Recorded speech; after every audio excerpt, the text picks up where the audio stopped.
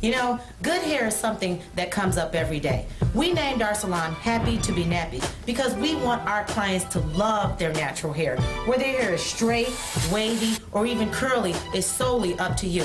What bugs me is when parents come in and say, my daughter's hair is ugly, nappy, they don't know what to do with it, and hopefully we can figure it out. No little girl should feel that their hair is bad. We're with moms today who are opening up about the pressure to conform to the idea of good hair in the African American community. And again, that's hair that a lot of black women say is not an afro, hair that is smooth, hair that is straight, like a Caucasian woman, like a Indian woman, like an Asian woman. And it's a pressure that even their preschool daughters feel. Now, before the break, Michelle admitted that she relaxes her 3-year-old daughter, Rainisha's hair, 3 years old, and she puts chemical straightener on her daughter's hair. We have some video of this. Check it out.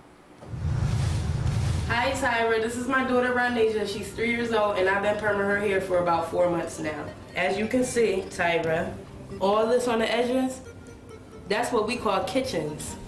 And those are what we're going to fix with the perm. Before I started putting perms in her hair, she would not let me comb it. See that? Ow! That's why. You like getting your hair perm, Rainisha? Yeah. Why? You want it like the girls on the box? Yes. As Michelle adds the chemicals to Rainisha's hair, her discomfort is quite apparent. Ow! I know.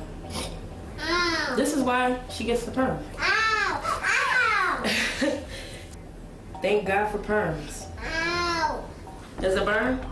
Where does it burn at? All right, we're ready to wash. My eyes! Just keep your eyes closed. Want me to wipe your eyes? Although the process was difficult for both, mother and daughter are pleased with the end results. You like it? Why? Cute. It looks cute? Yes. Woo, that was like a ton of oh my God, emotions and pain and then smiles, and even when she was smiling, it was hurting me. When your daughter is saying, Mommy, it burns, because she has chemicals on her hair and she's 3 years old, what does that make you feel like? It makes me feel bad, so that's why I choose not to leave it in her hair for that long. You just do like a quick rinse in and out. Yep. How did you feel about your hair growing up when you were little? I got my perm early, around 12 years old.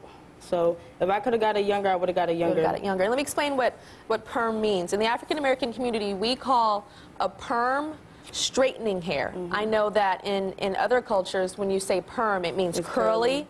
We mean straightening or relaxing the hair. Michelle's sister, Ebony, is with us in the audience now. Hi, Ebony.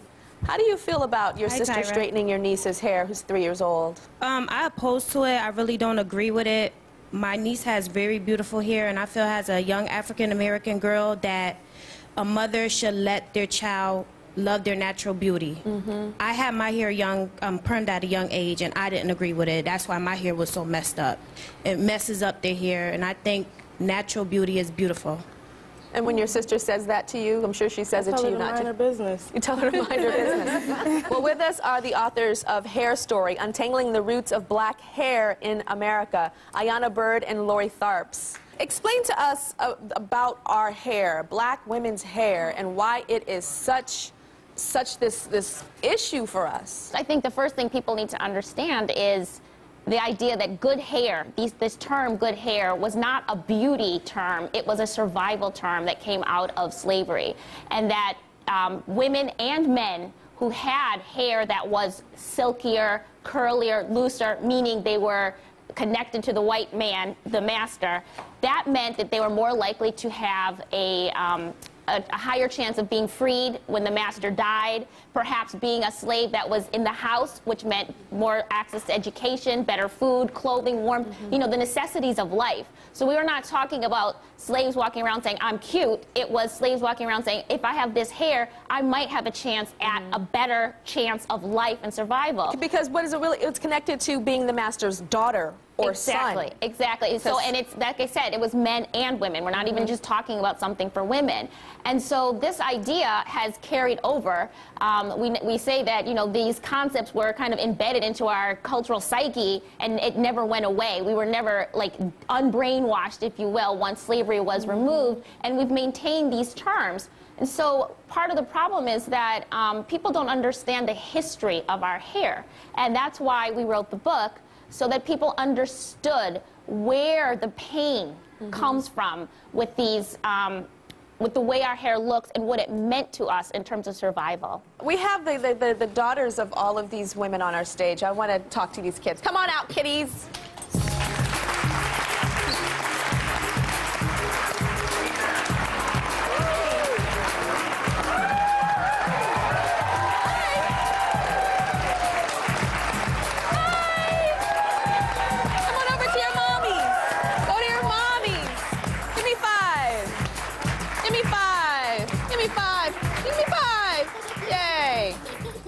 Look at these pretty girls. How's everybody doing? Good. Good. Okay, we'll be right back. We're going to talk to these kids when we come back. We'll be right back.